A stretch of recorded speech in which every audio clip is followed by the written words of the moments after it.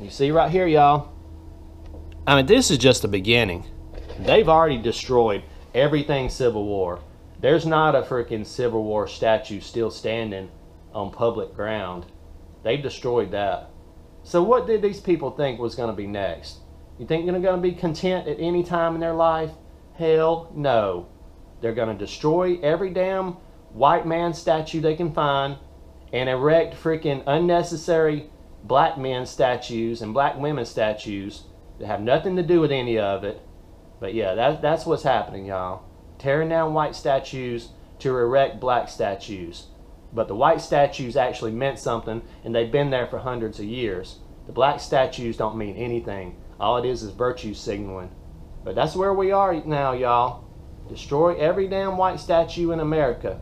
Destroy all U.S. history in America. So they think they're going to rewrite history or something. History's in the books. You might be able to destroy it all, but we got a lot of it up here.